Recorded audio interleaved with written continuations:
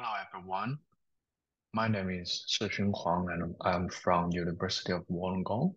And in this presentation, I will introduce our work's cost-effective data labeling for graph neural networks.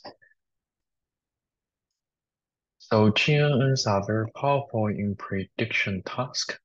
However, training effective GNNs requires costly labeling of a large number of training data, which is very expensive.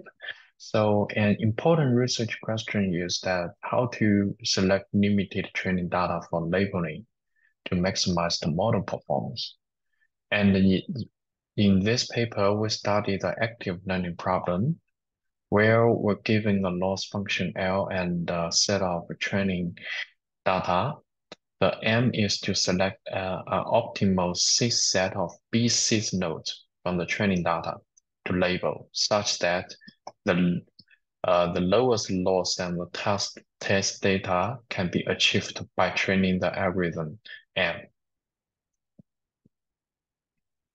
Existing work mainly focus on supervised strategies. There are three drawbacks behind these strategies. First, it implies prior knowledge of the GNN to be used later, which is impractical in some cases. Second, they involve GNN during the active learning process, which is costly.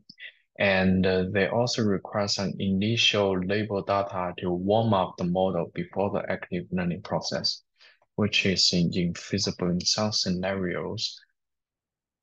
In this work, we propose unsupervised strategies, which doesn't involve GNN models during the active learning process. Thus, is scalable on large data with no memory footprint and high efficiency.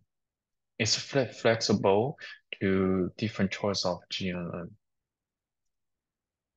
We cast the active learning problem as an aggregation involvement maximization problem, which aims to diversify the distribution of the label data. We prove the NP hardness of the problem and also propose an efficient algorithm with approximation guarantee.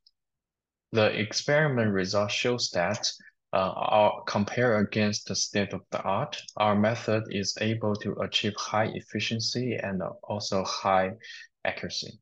If you are interested in our work, please check our paper. That's all. Thank you.